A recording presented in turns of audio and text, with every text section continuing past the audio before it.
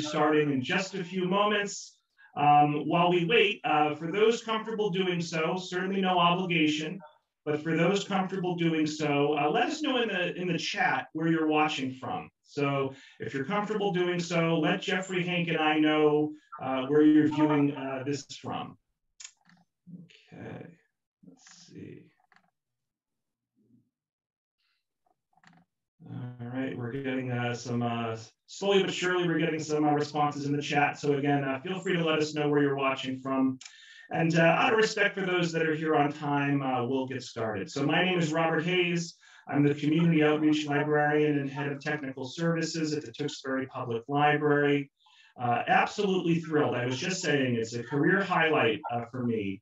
We're hosting best-selling author Jeffrey Archer for a discussion of his latest book, Over My Dead Body.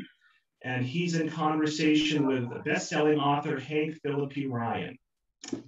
And just briefly, Hank and Jeffrey, I'm going to have you muted, but I'll unmute you momentarily. So I want to thank a lot of people, but I'm going to do it in the chat and in the follow-up email, just to be brief. But I did want to note that autographed copies of Jeffrey's Over My Dead Body, as well as Hank's latest thriller, Her Perfect Life, are both available through our bookstore partner, Haley Booksellers, and I'll be putting that information in the chat as well. Just as a reminder, we're in Zoom webinar mode, so we cannot hear you or see you. If you have a question for Jeffrey, you want to type that into the Q&A. If you have a comment for Jeffrey, you want to type that into the chat. And we will try to address as many questions and comments at the end of the program. To set expectations, I anticipate this program lasting approximately an hour. Hank and Jeffrey will have roughly a 45-minute conversation, and then we'll take 15 minutes of questions from the audience, which Hank will select from the chat and from the Q&A box. All right, so let me first introduce Hank. Hank Phillippi Ryan is the USA Today best-selling author of 13 psychological thrillers. She's won her genre's most prestigious awards, 5 Agathas, 4 Anthonys, and the coveted Mary Higgins Clark Award. She is also an investigative reporter for Boston's WHDH-TV, winning 37 Emmys. Book reviewers call her a master of suspense. The First to Lie, which was published back in 2020, garnered a Publishers Weekly Star Review and is an Anthony and Mary Higgins Clark Award nominee. And her newest book, which was just published last month, Her Perfect Lie, is a chilling psychological standalone about fame, family, and revenge, which garnered star reviews from Kirkus and Publishers Weekly, which called it a superlative thriller. And now let me introduce Jeffrey. Jeffrey Archer is one of the world's best-selling authors with sales of over 270 million copies in 97 countries, and is the only author ever to have been a #1 bestseller in fiction 20 times, short stories 4 times, and in nonfiction for the Prison Diaries. He was born in London, brought up in the West Country. He gained a blue in athletics at Oxford, was president of the University Athletics Club, and went on to run the 100 yards in 9.6 seconds for Great Britain in 1966. Jeffrey has served 5 years in the House of Commons as a member of Parliament and 29 years as a member of the House of Lords. So everyone watching live on Zoom and on Facebook, and those that will be watching on demand and on YouTube, let's give a big virtual round of applause to Jeffrey and Hank for joining us here today. And Hank, you can take it away. Thanks so much. And you'll both actually have to unmute on your end. I do apologize for that. And we can do that. Thank you, Robert, so much. And thank you all for being here this afternoon. This is absolutely exciting. And I'm seeing dozens and dozens and dozens and more than 100 people, almost 200 people are here with us this afternoon. And we are thrilled about that. Jeffrey, welcome. I am in Boston. Where are you? And you know what, Jeffrey, you're still muted. I'm sorry. Look at this. Let me see here. Technical difficulties, folks. I No, this is the apologize. suspense. He's a suspense author, right? And he's keeping us in suspense about what he is going to say.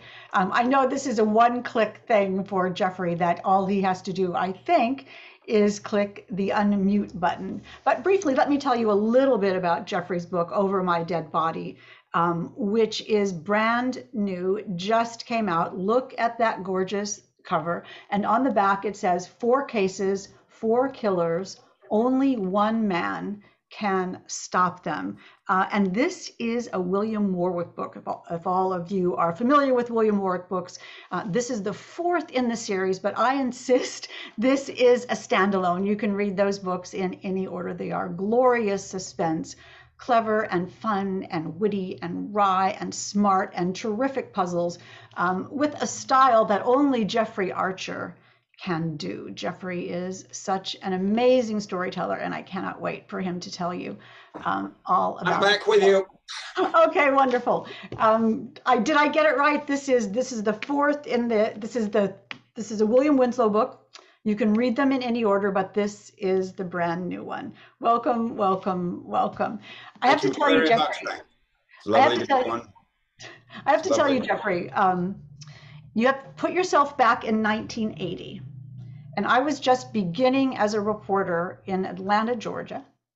And I picked up Cain and Abel. And it was life-changing. It was formative. It was one of the best books I had ever read at that time. It was riveting. And now I read that alone has sold 34 million copies, as many as To Kill a Mockingbird and Gone with the Wind. How pivotal was that book in your life? Well, my first book, to be honest, Hank, was turned down by 16 publishers. Was that Not a Penny More? Quiet, I'll tell them. Okay. It was turned down. It's what you get with American women. Lucky you. Yes, it was turned down by 17 publishers. The 18th publisher purchased it for about $4,000. It sold 3,000 copies. And I wondered if this was the life I was going to have. And then I read a second book, which did a little better. And then, as you rightly say, Hank, the third one, Cain and Abel, just went mad. It sold 1 million in the first week around the world and stayed on the New York Times bestsellers list for 61 weeks. And of course, you're quite right. It totally and completely changed my life.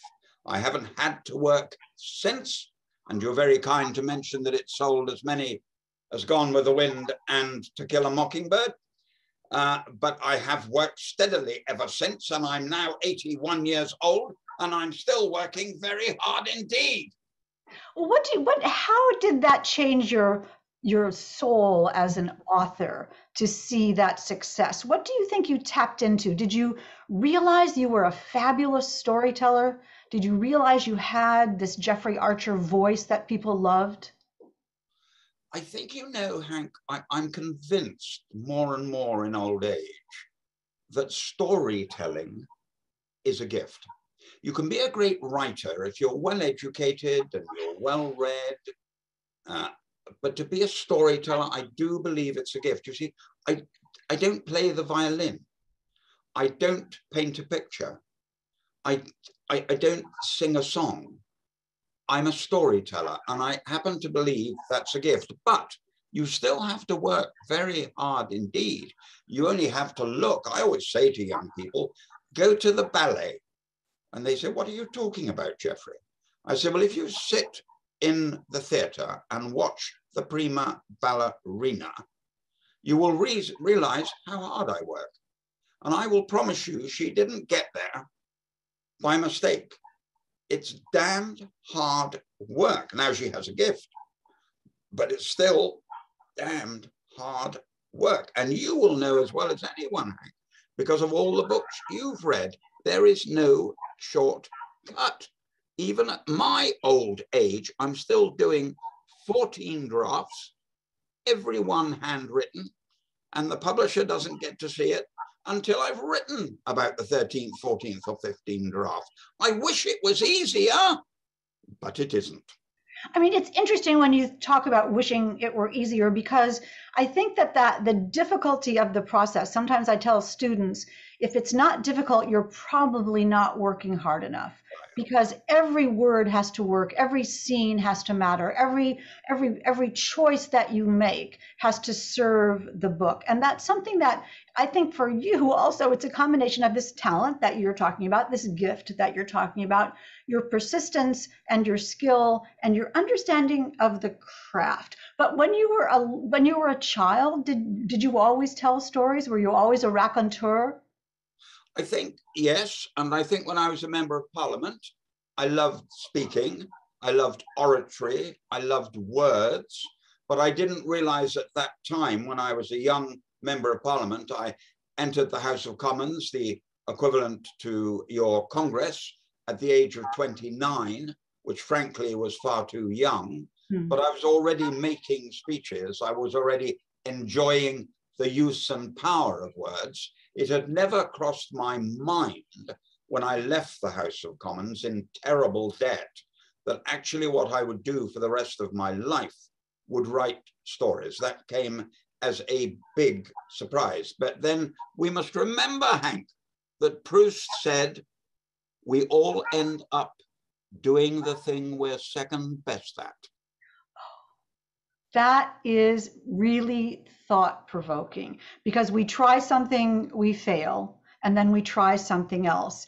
And if we're lucky, and the timing is right, and we work hard, that blossoms into who we were meant to be. I was a television reporter for 33 years before I started writing fiction, and it all serves itself. You know, I couldn't be doing what I am now without having done what I did before. So fascinating. But what was the thing at that moment then, when you started writing your first book? I mean, you not only, at that moment in your life, you not only have to have an idea, but you have to have this sort of confidence or naivete or whatever it is to think, I'm going to write a book and I can do it. That is a leap.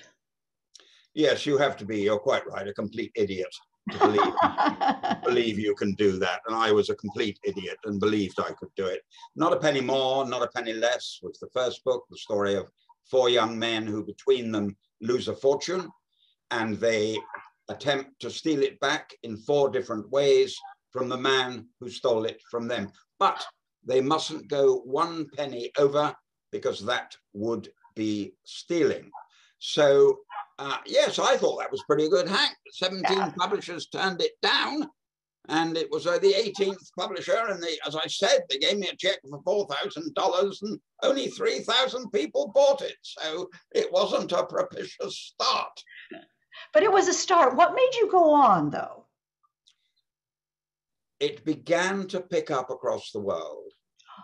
And I think, you know, a turning point, it's often idiosyncratic, tiny things that happen. I was in that tiny shop in New York, the tiny Doubledays. There were 2 Doubledays in New York, 5th Avenue, when I was a child, when I was in my 30s. And I went to the second one. And I went to the first one, and they only had 2 copies of my book, whereas I could see Robert Ludlum piled up by the door. And I said to myself, I'm going to be piled up by the door one day. So I went to the other Doubleday, and he put it in 10th place. And there was no way, Hank, no way it was worthy of being in 10th place. I returned a year later, it was still in 10th place. And I returned a year later, and it was still in 10th place. So I had a word with the manager. I said, look, I'm sorry I am actually the author of this book, and I'm slightly puzzled how the fact that the world has forgotten it in a couple of weeks, but you've still got it in 10th place.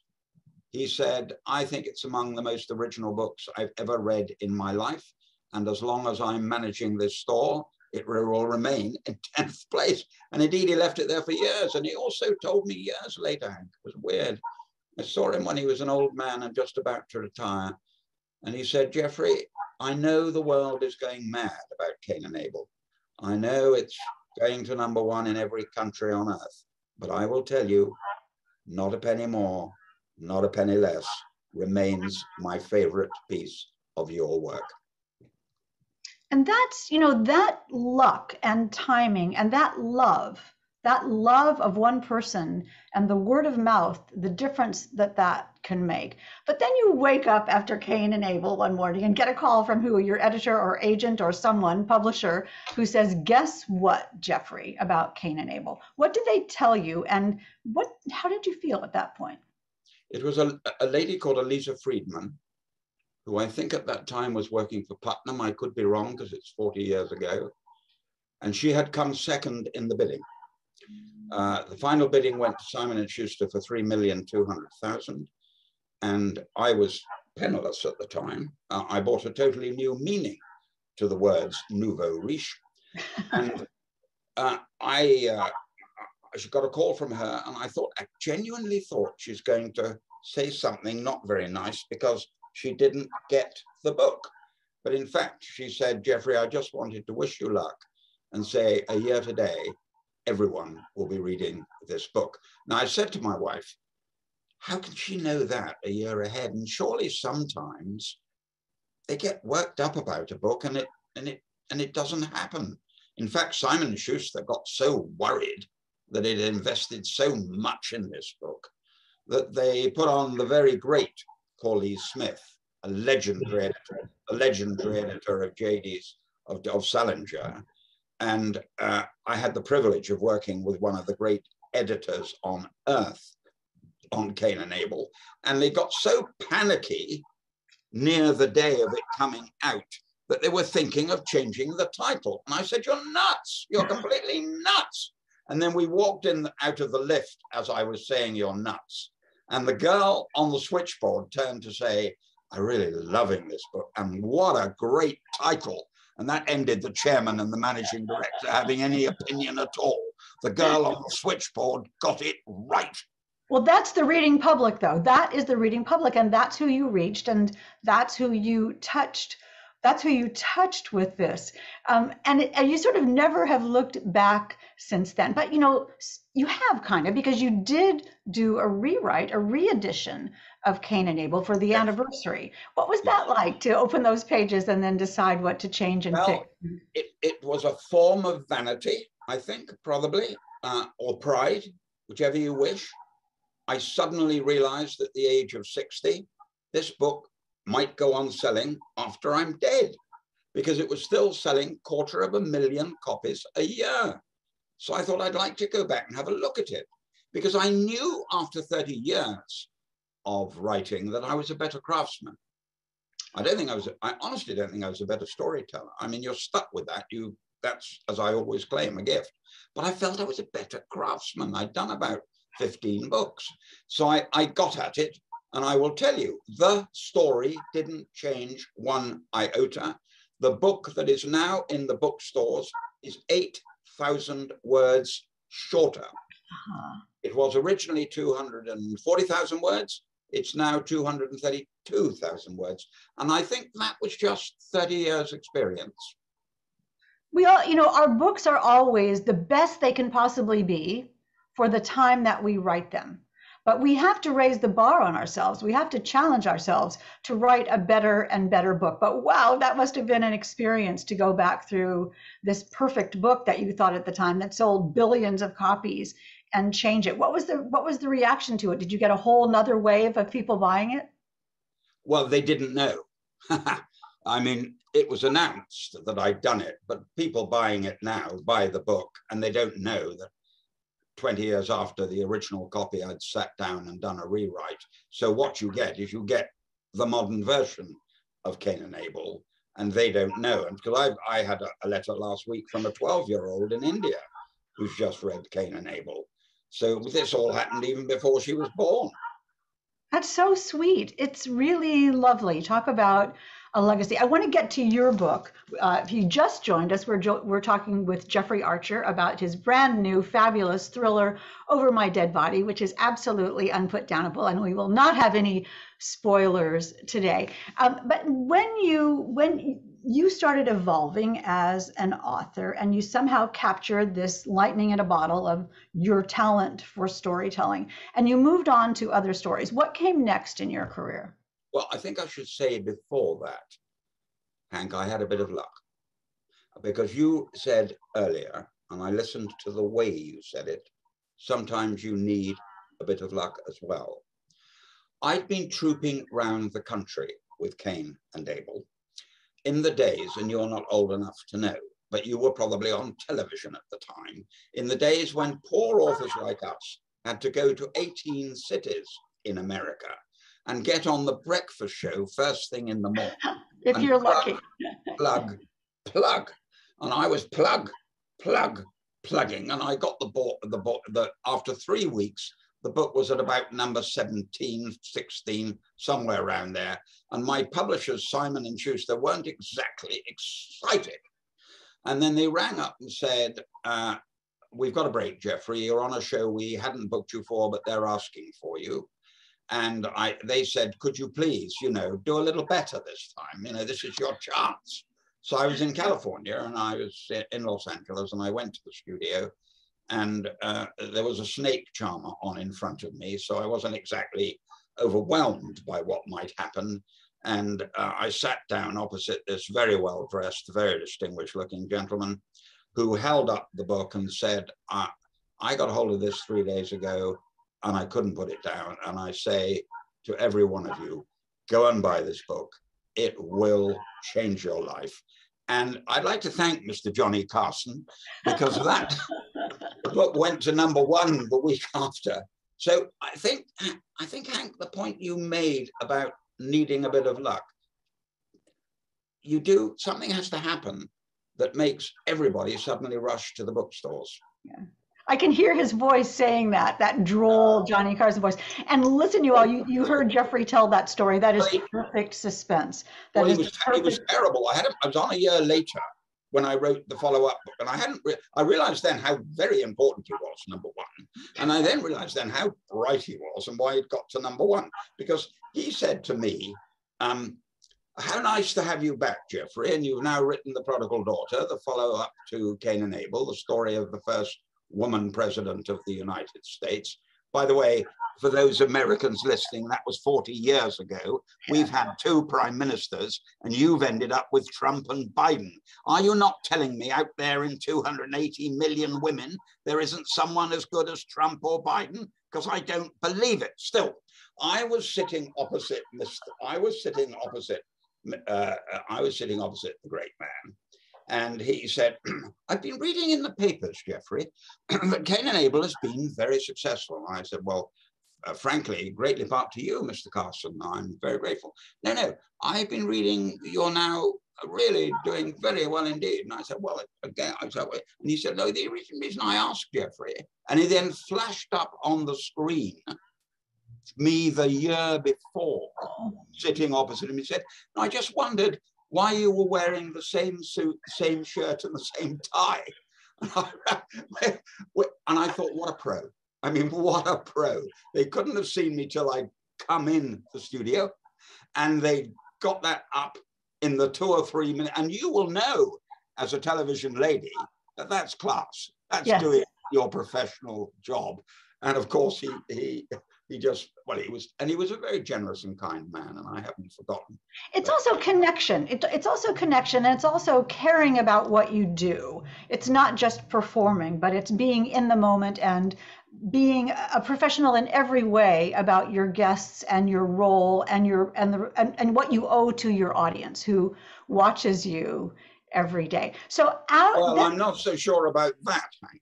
When I arrived first in the United States of America, well, I've been many times. I've been having a love affair with America for 40 years. One of my closest friends is Bill Bradley, who I was at Oxford with, and gave the speech at my 30th wedding anniversary. And was one of my ushers at my wedding. So I've had an affair with America for 30 years. But when I first arrived to do my first television show on Good Morning America, they told me I was on with Jimmy Carter's brother, who was promoting Billy's beer, and Mickey Mouse. They were the 2 people I was on with, and I was told I got 4 minutes, the 12-minute segment, 4 minutes each. Mickey Mouse took about 4.5 minutes, and Billy Carter selling his beer took a 4.5. I was down to about 3 minutes before I sat down. So I sat down in front of this very professional man, and as he picked up the book, Hank, it was clear to me, not only he hadn't read it, he hadn't even opened the cover of Cain and Abel. So I knew we were off to a bad start, but still, I'm ready, I'm ready. And he says, and he's looking at my sheet to see who I am and what I've done. So he said, hi, Jeff. Not a good start, Hank. But then I took all this on the nose. This is no problem. He said, hi, Jeff. I see you came over on the Concorde. And I said, yes, this is an amazing airplane. It flies twice the height of any airplane, commercial airplane in the world. It flies twice the speed of any commercial airplane in the world. If you take off in London, you can have breakfast before you take off. And when you land in New York, you can have breakfast again. This is an achievement of British engineering, of which I am immensely proud.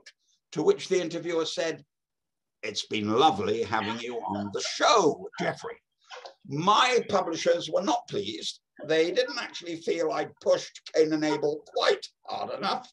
So my beginning as a television, whatever you call it, interviewee was not rated by my publishers. And I was told in future not to mention Concorde. You know, that's the risk that you take of being an internationally best-selling author. So let's not take that risk now. Let's make your publishers happy and talk about Over My Dead Body, so we don't have to stand in the corner. I got this book 3 days ago, and it is life-changing. And you should all go get this right now.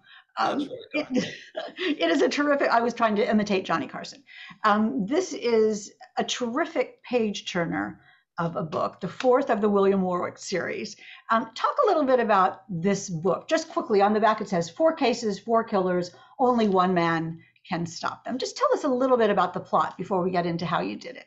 Well, it arose in a very strange way. I wrote a series called The Clifton Chronicles, which, thank you, America, you were very kind about and put to #1 on the New York Times bestsellers list. And I did that between the age of 70 and 77.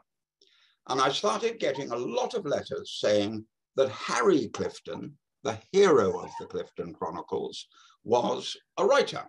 So he was loosely based on me, married to Emma, who is loosely based on my remarkable wife, who is currently chairman of the Science Museum in Great Britain. And you'll be horrified to hear Hank is the first woman in the history of our country to chair a national museum or gallery. She ought to be about the 30th, but she's the first. So it was very personal and very much, I felt I was the writer, she was my wife. And then lots of people started writing saying, Harry Clifton's hero is William Warwick. We'd like to hear about him. And these letters were coming in all the time, so I took it seriously. And I decided I'm not going to write a detective story. I'm going to write a story about a detective. So I have him at school when he's young, and he wants to go into the Metropolitan Police Force. But his father, a distinguished QC, what you would call a senior counsel, doesn't want him to. He wants him to go to Oxford and read law and join him in what we call chambers. He didn't want to, and he defies his father, goes into the Metropolitan Police as a copper on the beat. Now, the second decision, Hank, was the next big one. I was determined to write 8 books with him at a different rank in every book, covering a different subject in every book. So book 1, he's a copper on the beat. He gets transferred to the art and antique squad, and as a young detective constable is responsible for trying to find a stolen Rembrandt. That's book number 1. Book number 2 is drugs. Book number 3 is police corruption. And you have book number 4, which you rightly say is Over My Dead Body. It's 4 unsolved murders, and the commander puts William Warwick in charge of solving them because he says if someone gets away with murder, they might do it again. Now, here's the problem, Hank. He's now a chief inspector. He's gone from constable to detective sergeant to detective inspector, detective chief inspector. He's got to go 4 more books. He's got to go superintendent, chief superintendent, commander, commissioner of the Metropolitan Police. Now, here's the problem.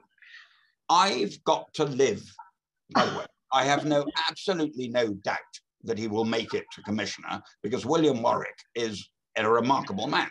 But I have to live to the age of 86 if he's going to get into the office of the commissioner of the Metropolitan Police. Well, you've been very successful at everything else that you've done. So you will be successful at this as well. What I love about the William Warwick thing, the character that you wrote a story about, not a detective story, but a story about a detective, is a real secret of yours, because I think it shows that how well you understand that readers want a great story, completely want a great story, but they also want a character who they care about and who they can root for and latch on to. How did you create him with that in mind?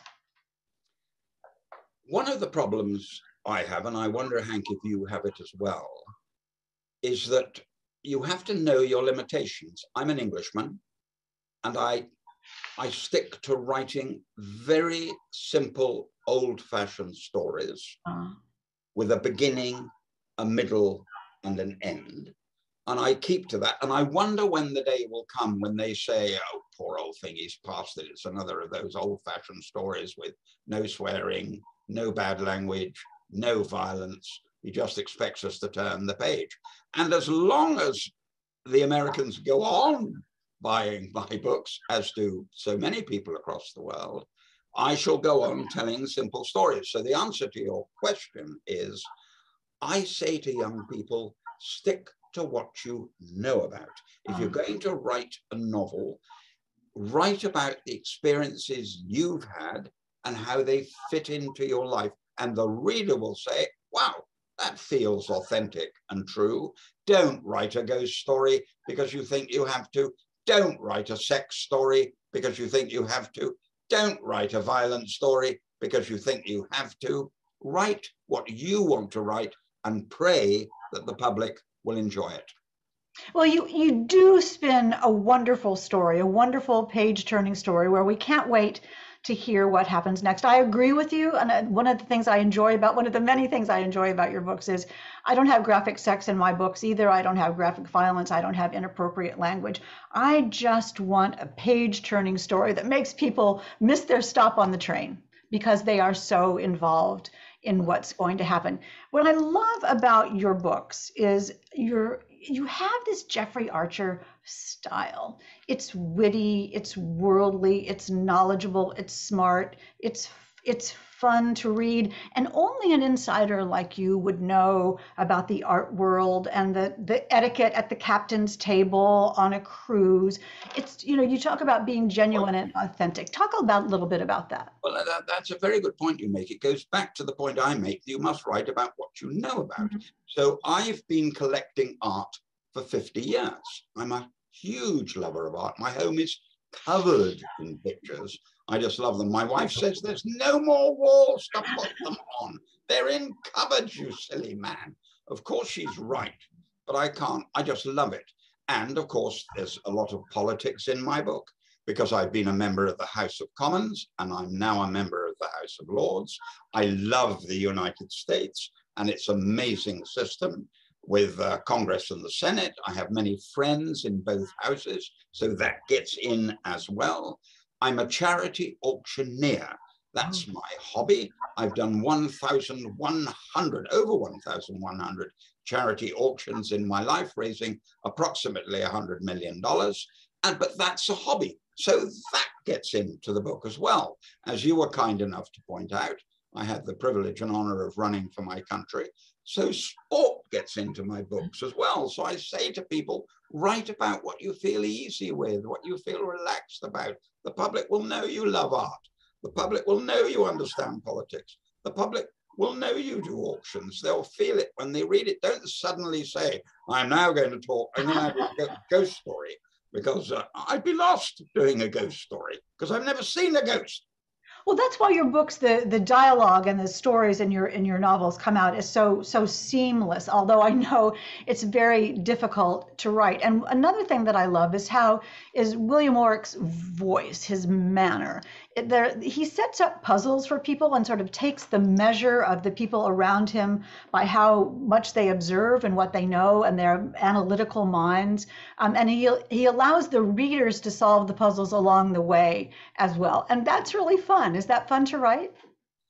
Well, again, I would have to admit that's based on someone. It's based on a man called Chief Superintendent John Sutherland, who was head of the murder squad at Scotland Yard. And he sadly had to leave the police because he had a mental breakdown, what he described as one murder too many. And I went to see him. I actually first saw him in the Advent Carol concert for the Lords and the Commons.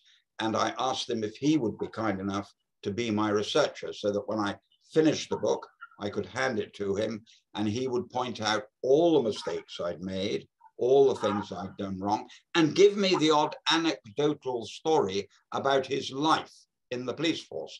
Now, he was tipped to become Commissioner of the Metropolitan Police. So I wickedly stole him as a character, and I'm now taking him through to the job he didn't get. And he's remained on my team, along with a remarkable woman who was Detective Sergeant Michelle Roycroft, who had 30 years, now retired, 30 years in the drug squad. So the two of them between them are watching that I don't make mistakes. And I'll give you an example, if I may, Hank, of how easy it is for an author to make a mistake. There's a murder in the book you've got there, Over My Dead Body, where the commander orders William to put 10 men onto William Warwick, to put 10 men onto it straight away. My senior policeman said, Jeffrey, I never had 10 men to put onto it straight away. I was jolly lucky if I had 2 men I could put onto it. And it's mistakes like that that authors can make. And a policeman wrote to me only a couple of weeks ago and said, lovely touch that, because he realized, of course, that John Sutherland had pointed out that he could only put 2 men onto it. And it is all over the world, in your country as well as mine. A great problem for the policing system is that crime at so many levels, there often just aren't enough officers to deal with it. But those two, I'm happy to say, have, I hope, ironed out any silly mistakes I might have made along the way. Well, it's truly a joy to read. And now all of you listeners know the secret behind 2 of Jeffrey's characters, and that is marvelous. But though, Jeffrey, tell us a little bit quickly about the plot of this. So people who are just saying, oh, I wonder what this is about. Tell them a little bit about that. This one opens with the commander telling his small team, led by William Warwick, that there are 4 unsolved murders, and the commissioner is worried that all 4 of them could well commit another murder because they think they've got away with it.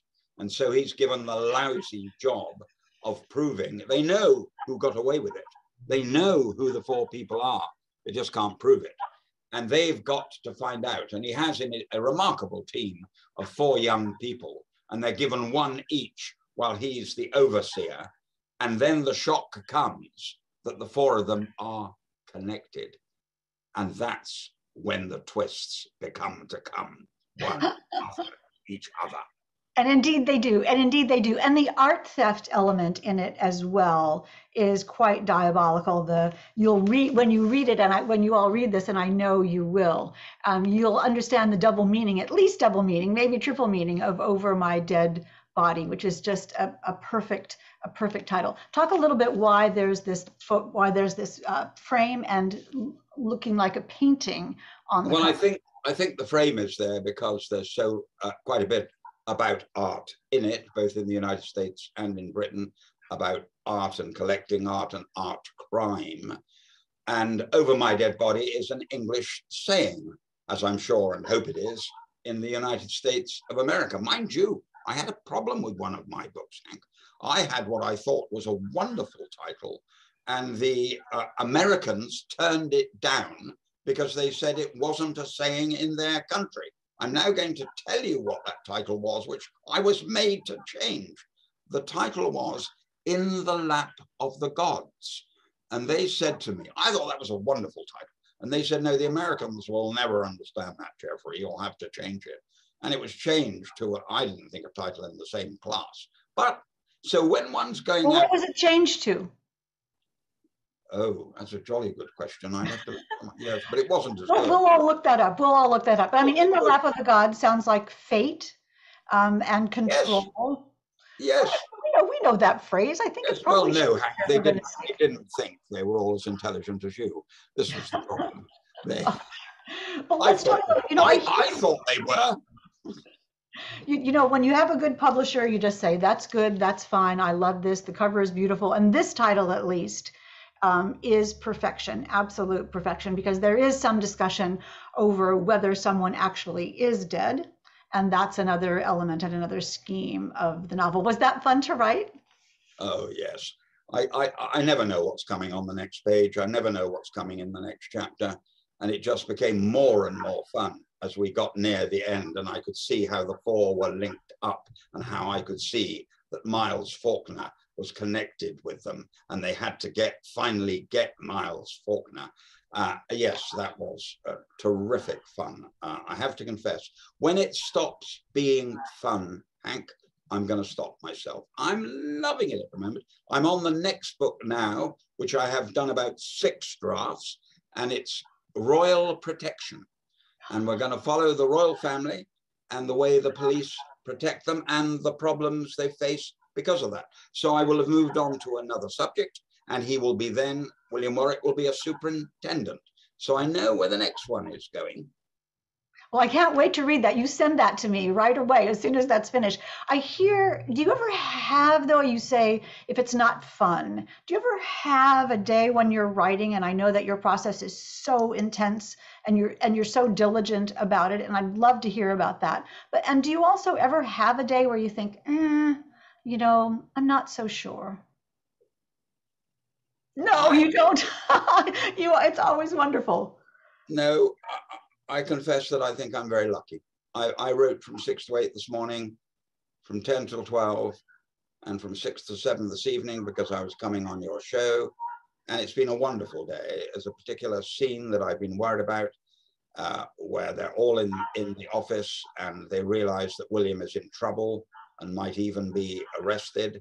And I couldn't see a way around it. And I woke up at 3 o'clock this morning, got up at 5:30, and wow, it just came flooding out. So no, I can't complain, Hank, and my home in Mallorca, where I do the first 3 drafts, is called Writer's Block, but I can't pretend that I've ever suffered from it. Someone in the comments, Robert, is saying that In the Lap of the Gods became Sons of Fortune. Correct. So now well the done, next Robert. I knew you were there for some reason, Robert. We've now discovered what it is. You're quite right. He's not laughing yet. You're quite right. I'm going to get him to laugh. That's a still photo. It's a still photo. So if you can get that still photo to laugh. I'm laughing, Jeffrey. I'm laughing. Okay, he's laughing. He's laughing. And I do see your questions, all of you, coming in, and we will get to that in about 2 minutes. But I do want to ask you, though, when you were talking about writing in Mallorca, and you said that you weren't worried about writer's block, and I was taken by what you said about you don't know what's going to happen until you write the next line and the next scene, and I write that way too. Is that fun for you, that you sit down at the computer and you don't know what's going to happen next? Well, it's a hell of a risk. In the Clifton Chronicles, I had the Wicked Lady Virginia in the witness box, and I decided that morning that the Wicked Lady Virginia was going to be killed, smashed to death by the leading QC in the country. He would defeat her. And he got up. I got up at 5:30. I picked the pen up. I had her in the witness box. You're going to be beaten, Lady Virginia. I'm going to hammer you. And the lawyer asked her a question, and she brushed it to one side. And I thought, oh. So I tried another question, and she brushed it to one side. And I tried a third question. She killed the lawyer. And I realized I didn't actually get up that morning with that intention. The pen went that way. So my heroine, Emma, had to be the loser in court, and my villain, Lady Virginia, won the case. But when I read it, it read, that was right. It just went that way, and I thought, it can stay that way. I have to get myself out of that problem. What do you think about that? What do you think about that? Is getting that out of the problem? No, what about is that your subconscious? Is that your writer brain? Is that you allowing the real true story to come through, recognizing it? How do you think about that process? I love it. I love it. And I pray that it will happen every single day. And when I get up in the morning, I say, am I going to be allowed to do it again? Oh. So yes, I love it. That brings tears to my eyes. That is wonderful. Am I going to be allowed to do it again? That is, I'm going to write that down and put that on my wall.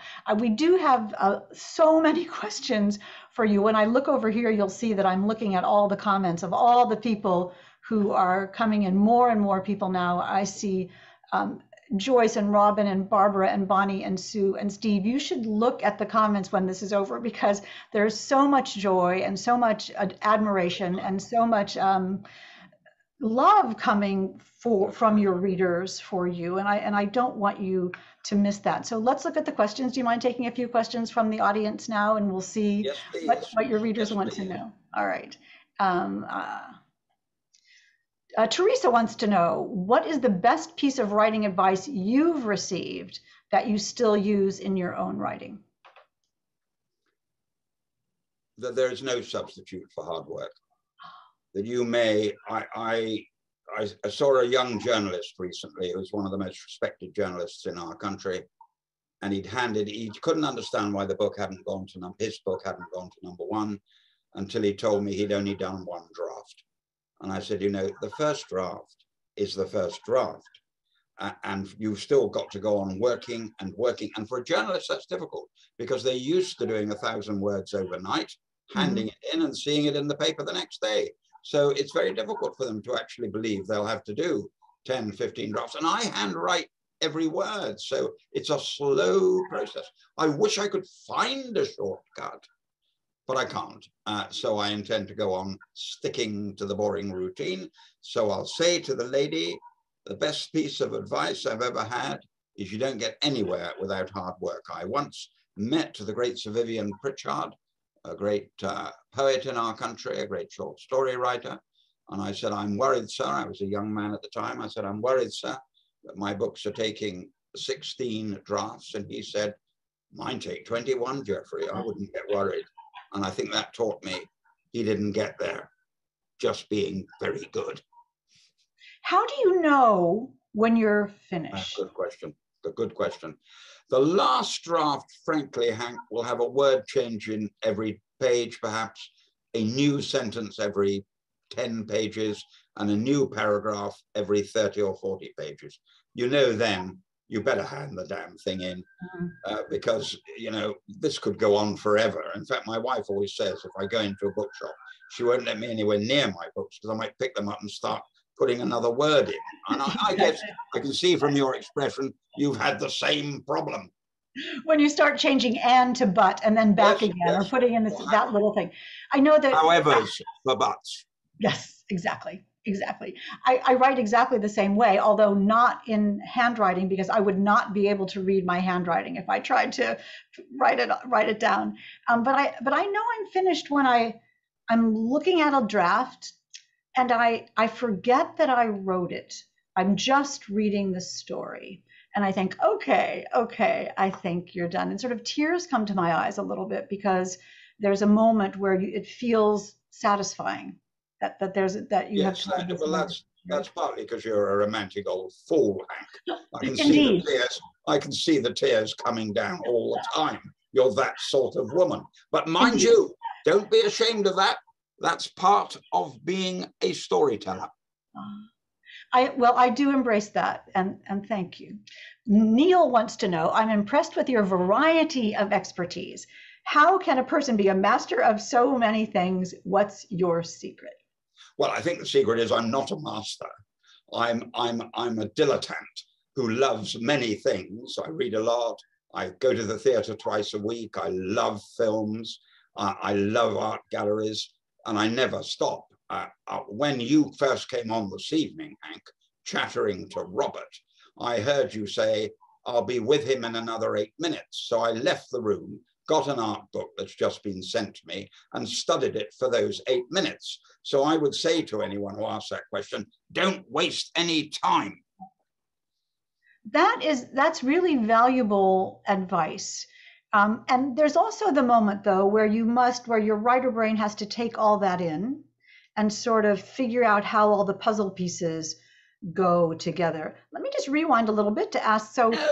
If I had any idea at all, that's trying to think it through clearly, Hank. If I did we wouldn't get that. You wouldn't get a book. I pick up the pen and go once upon a time and pray.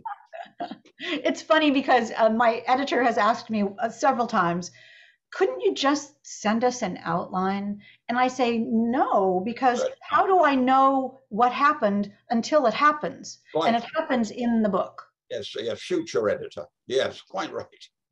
Exactly. All right. So let me see. Bonnie is asking, any chance of a modern day Cain and Abel? No. Certainly not. But I will tell you, did you say, Bonnie, did you say? Yes. Bonnie, I wrote a book which you'd enjoy if that's what you're looking for. I'm a huge admirer of Alexander Dumas. And after a review in the Washington Post by the professor of English at Georgetown University, when he said, Britain has found the new Alexander Dumas, let's forget he was French, Britain has found the new Alexander Dumas, I wrote a modern version of The Count of Monte Cristo called A Prisoner of Birth.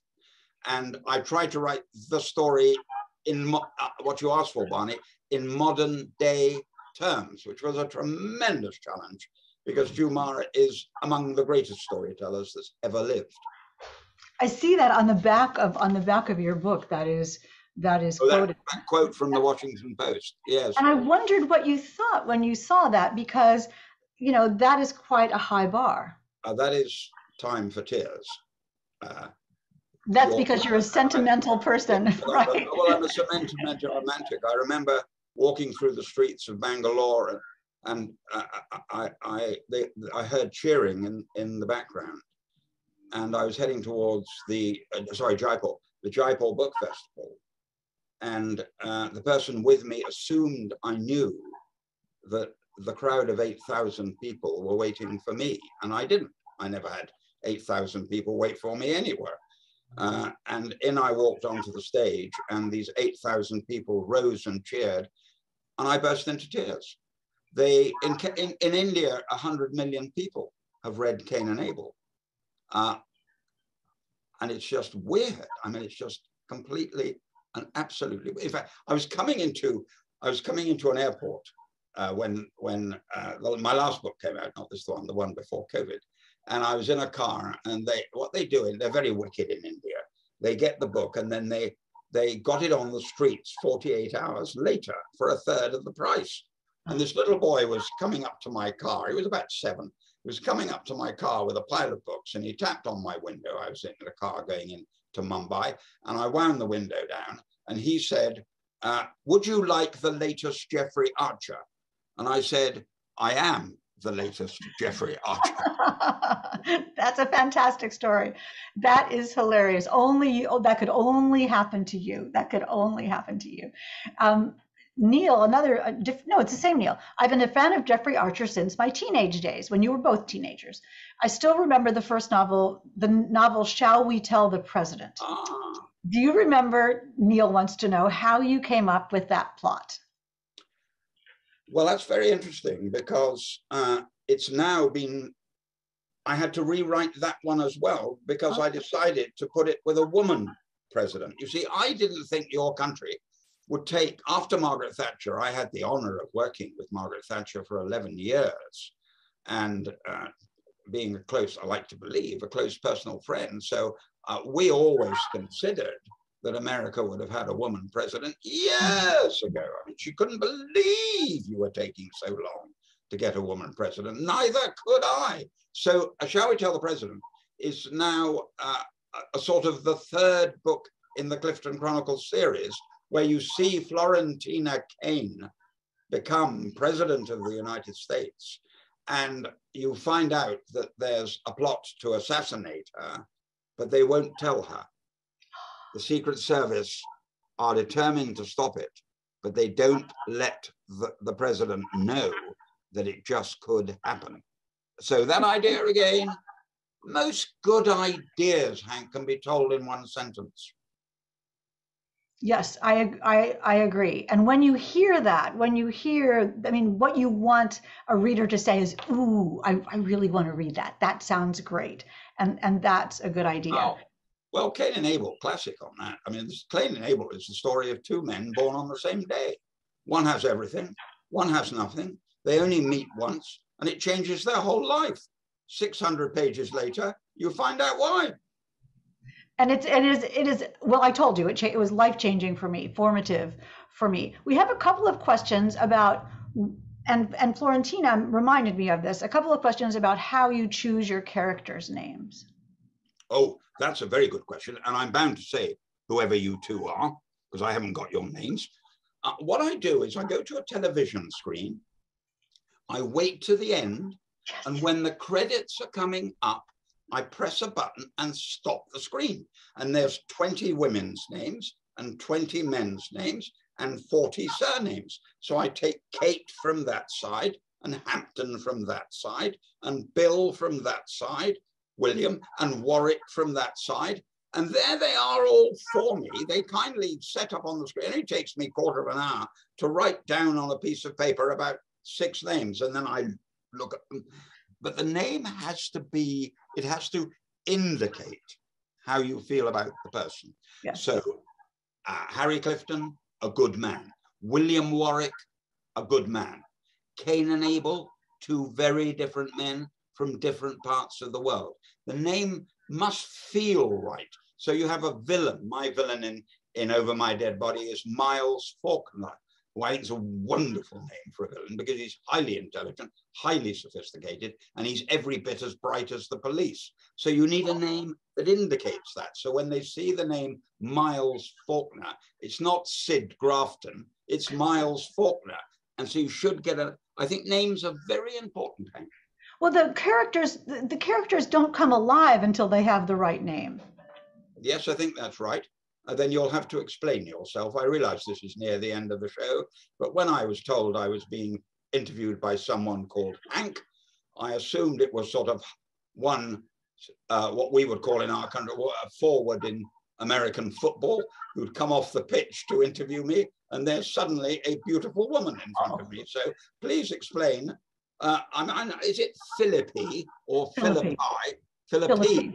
Yes, of course, Philippi. Well, I happen to think Philippi is a very nice name, thank you. And I refuse to call you Hank.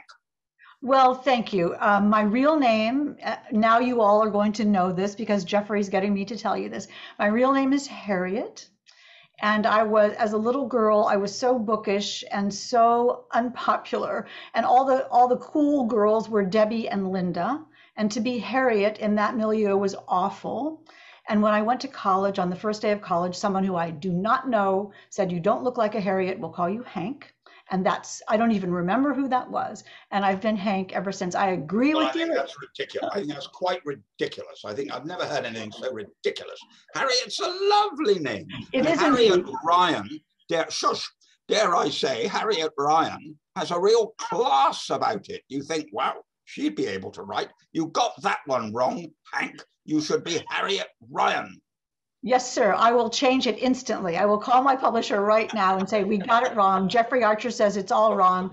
Let's have another go at this. And we will indeed do that. And at that moment, we are out of time. You have come up with a big finish on your own.